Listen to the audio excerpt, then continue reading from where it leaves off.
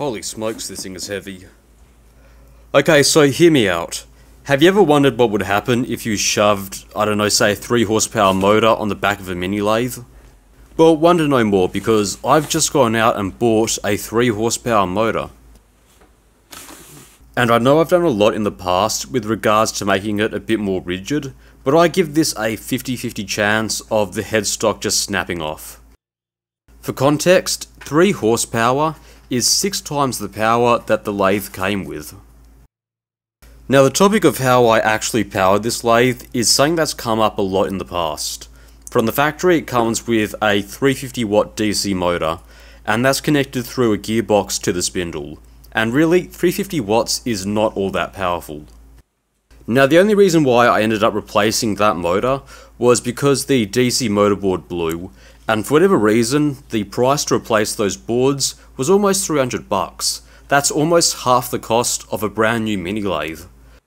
So instead of replacing it, I simply pulled apart my drill press and connected the AC motor to my lathe, direct drive to the spindle using a pulley. It also had the added benefit of just being more powerful than the old motor. Now that worked until the end of last year when that motor burnt out, and I simply replaced it with another drill press motor, which is what I currently have here bolted to the back of the lathe.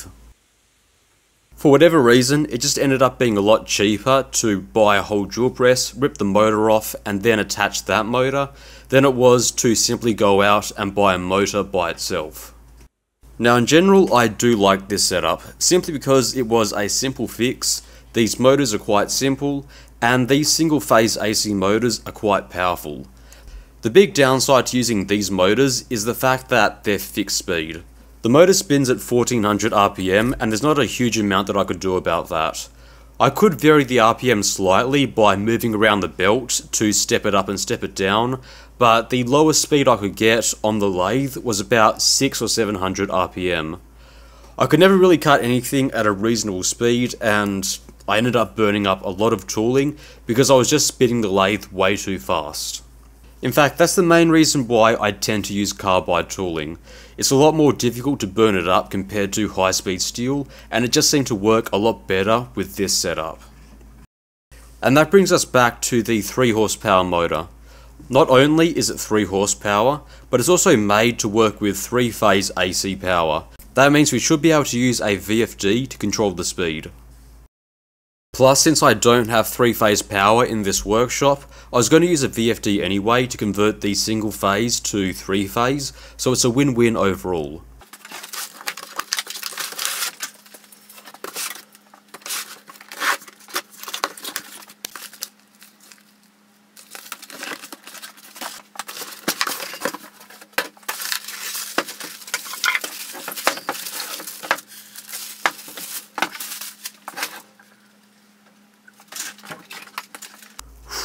Tell you what, this motor is a lot bigger than I was expecting.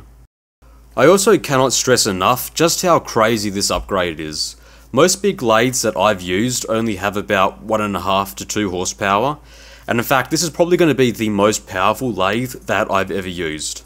In fact, just looking online, these big $10,000 lathes only come with 2 horsepower. Although in fairness, those lathes are geared, this one won't be. And if you're wondering why I chose to go with 3 horsepower compared to 2, well, it was the same price as a 2 horsepower, and 3 is bigger than 2.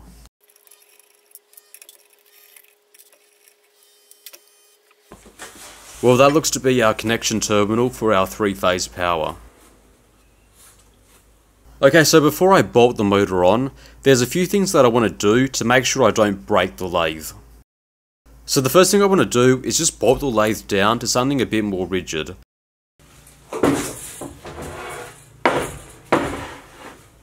I've gone ahead and bought a piece of 20mm thick plate, which should do the job. I'll cut it down to size and then drill holes for the mounting bolts.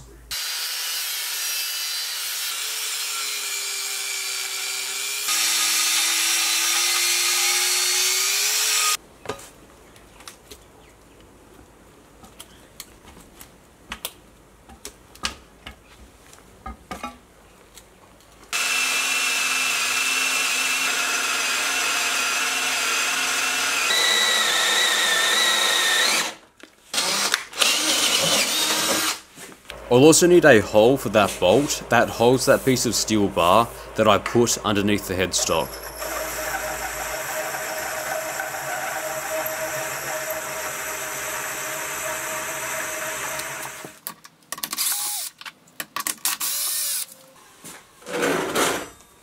I'll then bolt it back down and I'll reuse the old mounting plates on the bottom side.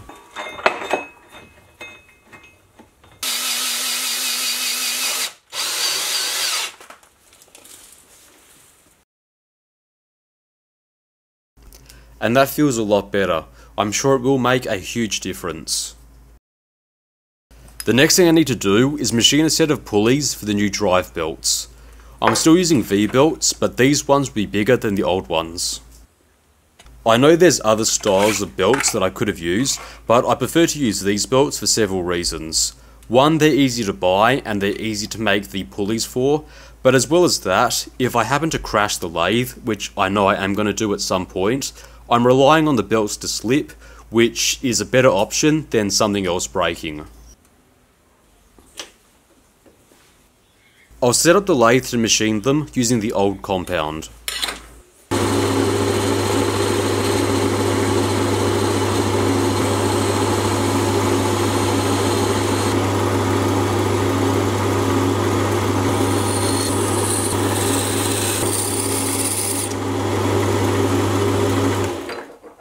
Now I have to machine a groove, but the parting tool that I have is a little bit too long for the job.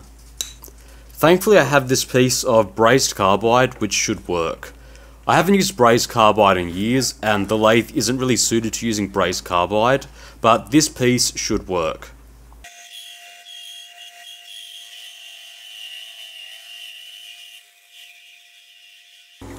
With that said though, I am having a bit of trouble.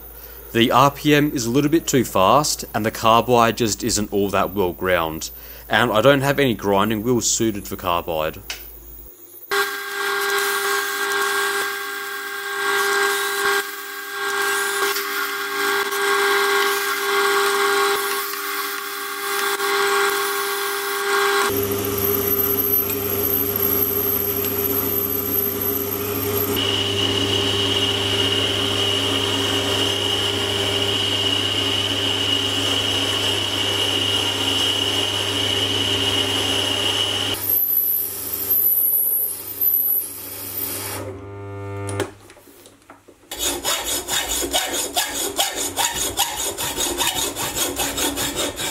With the first pulley now parted, I can clean it up and then get started machining on a keyway.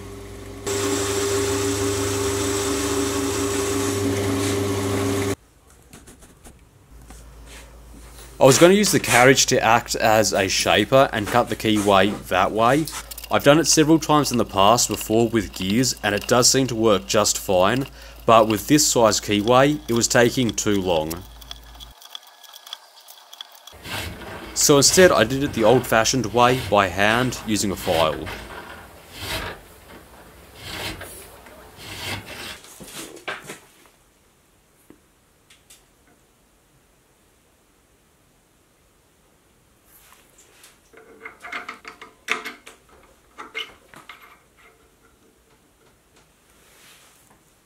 And I've got to say, that is a pretty good fit.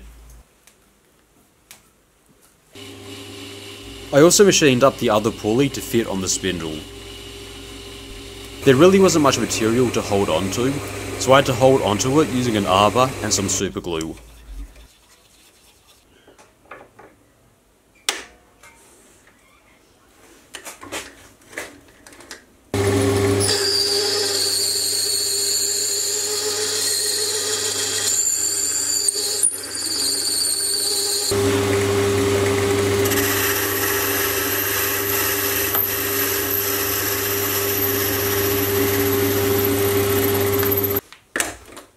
And once the machining was done, I can then break the bond with some propane.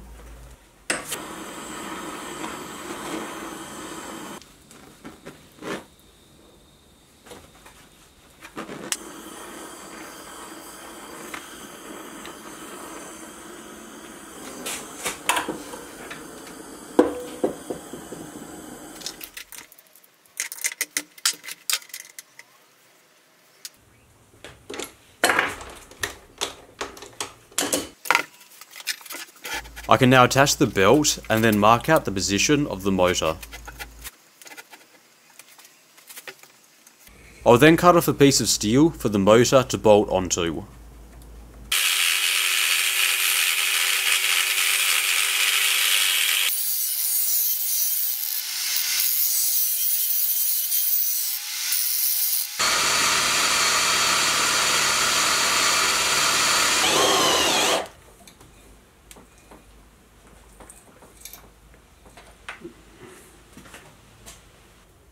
I'll bolt the motor to the steel and then I'll line it up.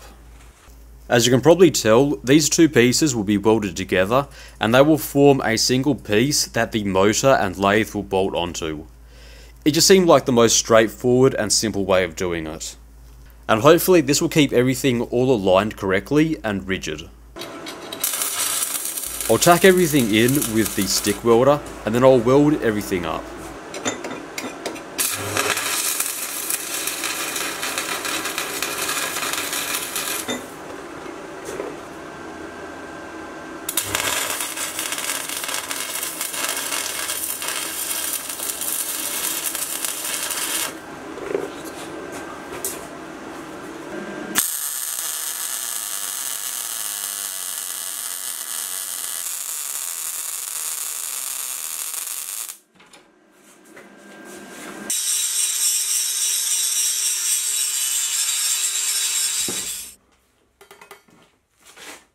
Okay, so quality of welds aside, I'm pretty happy with that.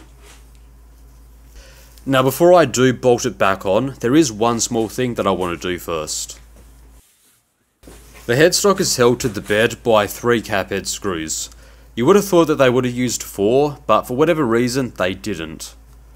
So what I'll quickly do is add a 4th cap head screw myself.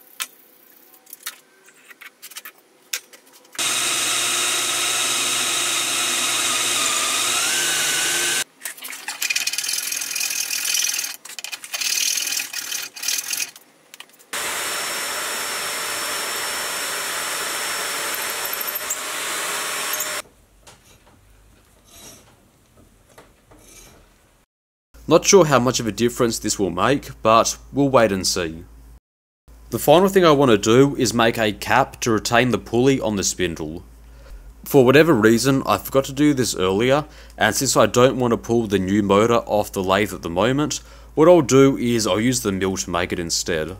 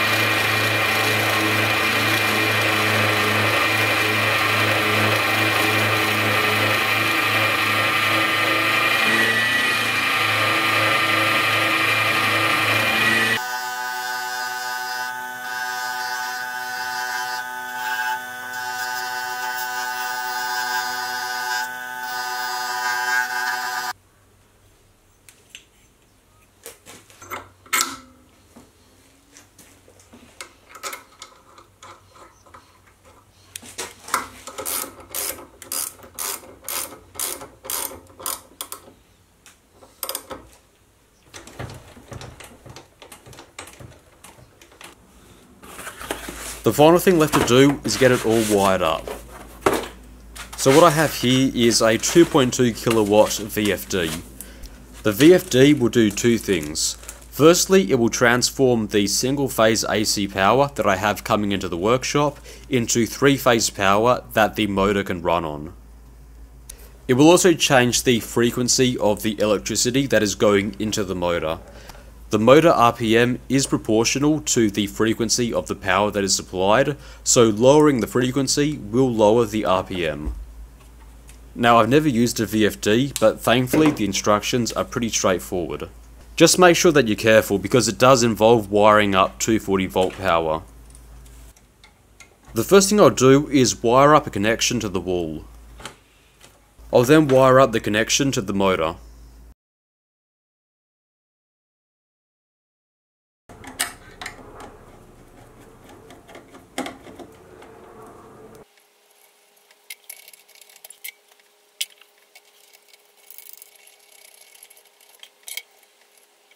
And finally, after a bit of mucking around and setting up the VFD, we thankfully have power.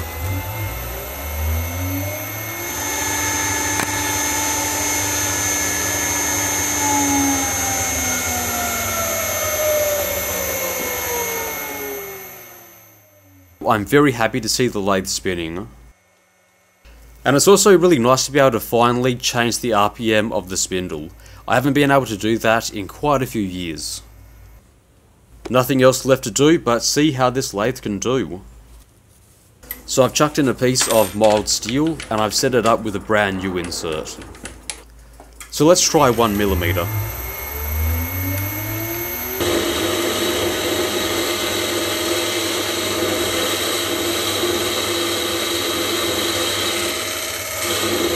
One millimeter seemed to be pretty easy, which isn't much of a surprise because I could do 1mm with the old motor. Let's try 2.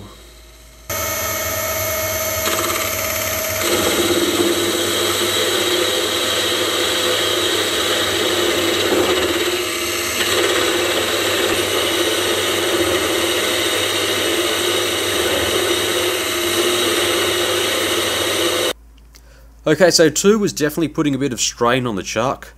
I might need to change out these speeds and feeds to machine it a little bit better, but I definitely think it's got a lot more to give.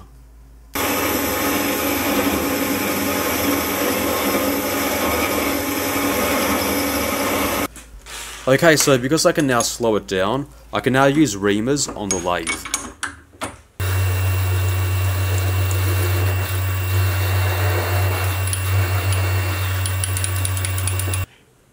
Okay, so far that's definitely an improvement and I'm really impressed.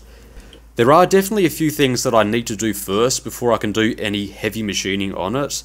The gibs and the retentioning plate need to be adjusted, so what I'll do is I'll tear it apart, readjust it, and hopefully that should make it a lot more rigid. I'll do that behind the scenes, and hopefully next week we can push this lathe to the limit. And that's about it for now. I hope you enjoyed this video, thank you very much for watching, see you next week.